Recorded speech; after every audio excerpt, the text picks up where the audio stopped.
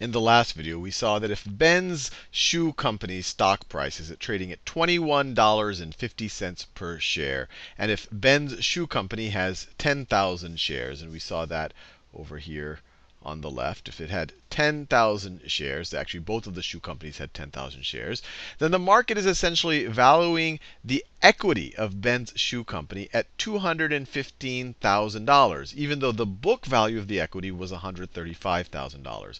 What I want to do in this video is think about what does that mean, or how should we perceive the market's value of the assets of Ben's Shoe Company. Then we can also think about Jason's Shoe Company. So remember, assets are equal to liabilities plus shareholders' equity. So if all of a sudden the market value of the equity, the market capitalization for Ben's Shoe Company is $215,000, that's the equity part right over here. This is the equity. And the only liability that Ben's Shoe Company had was this $5,000 in accounts payables. So let me show you that right over here. He had this $5,000 in accounts payable, also depicted over there. So the only liability is this $5,000. So the liabilities plus the equity in the case of Ben's company is $215,000 plus $5,000. So this piece right over here is $220,000. Now, you might remember from previous videos that the book value of the assets in Ben's company are only $140,000. $20,000 of cash, $100,000 of inventory, $20,000. This isn't equity, this is equipment, I should call it. This is equipment. $20,000 of equipment. So the question is what makes up the gap here when we think about the market value of the equity? Because remember, this piece right here only adds up to $140,000.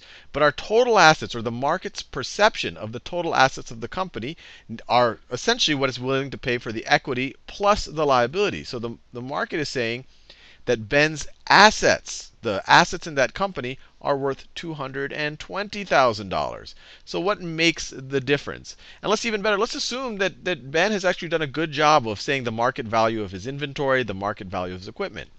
Well, what the market's saying in this situation, and this is actually what tends to happen, where the market value, or in general, the market value of a company's equity tends to be higher than the book value, is that the company's saying is that this company has some type of intangibles, things that you really can't put a finger on, or touch, or feel, or hold, but it makes this company's assets, or this company has more than just the sum of its parts, or there's more to this company than just the equipment, the inventory, and the cash. It might be Ben's management expertise. It might be a certain way they have of doing business. It might be a certain location they have. It might be their assortment. Who knows what it has, but the market is saying that the combination of this plus all of the expertise and how the business is organized means that it actually has more assets than are on the books. And the same thing is true of Jason's company.